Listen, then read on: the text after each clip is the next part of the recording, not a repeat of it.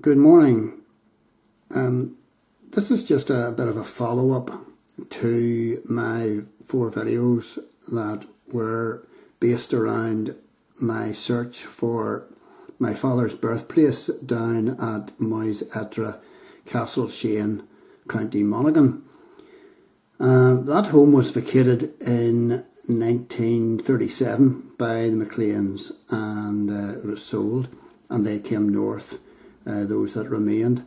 But you're probably saying to yourself, who were these people? What did they look like? Had they flesh and blood?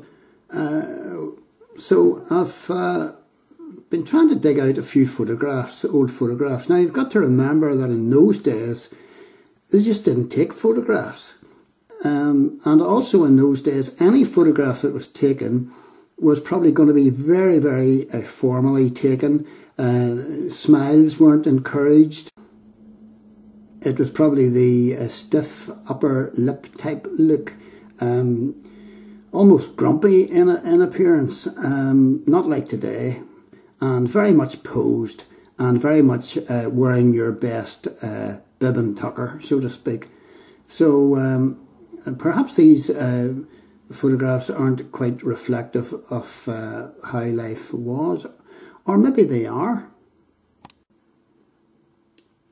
Who then were the people who lived in this house in the late 1800s and early 1900s? This here is my grandfather, Andrew McClean.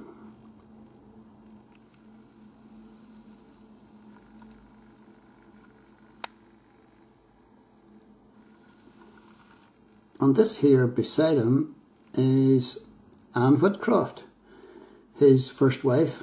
Now, she died, and Andrew McClean remarried Mary or Minnie Carson. This here is a photograph of my grandfather, once again, Andrew McClean. He looks like a guy that you wouldn't want to get on the wrong side of. In those days, the leading father figure in the house was the patriarch, and he ruled with, he usually ruled with an iron fist, and this guy looks as if he didn't differ from that. This is a much later photograph. I don't know why the rest of the family members are left out. There was 4 more, but anyway, the guy over here looks a more easygoing type of chap. That is my Uncle Tommy. And up above is my Aunt Louisa. And over to the right is the only picture I have of my grandmother, Minnie Carson, or Mary Carson McClean. That's the only picture I have, unless I can discover some elsewhere. Down to the right is my Uncle Isaac. Now, Uncle Isaac, I met Uncle Isaac on many occasions, and you'd recognise him a mile away. His name means laughter, and I didn't get an awful lot of laughter out of him. The guy appeared to have a huge chip on his shoulder. Maybe life had proved very, very hard for him. But there's a family photograph taken from probably the early 1920s, because Minnie Carson McClean died in 1926. This lad here is one of the twins. There was Tommy, and there was John. Tommy, this fella here, who actually is smiling in the picture, he went off to America and did well.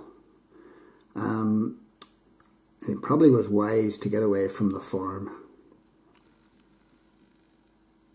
And the other twin, John, he went off to Australia. And I just wondered, did they ever meet up together in later life? Probably not. Because in those days, whenever you said goodbye and there was that breadth of ocean and land between you, you never met again. I have absolutely no pictures of my uncles or aunts or my father in childhood days? None. This here is one of my very, very few photographs of my father in his young days. This photograph was taken in 1929, 3 years after his mum had died, and he is 24 here. So this is Samuel McCLEAN, my father, from MOYS Castleshane, probably living in Banbridge at that stage and a young teacher, but still going back to the old farm at MOYS Castleshane every so often.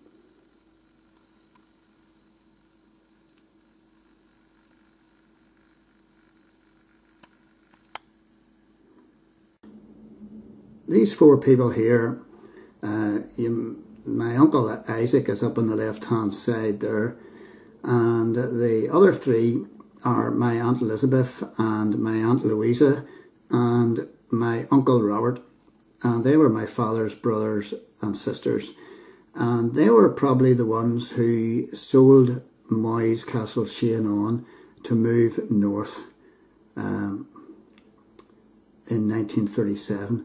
This photograph here was probably taken in the 50s at where they lived, at a place called Drumgar, just outside Armagh.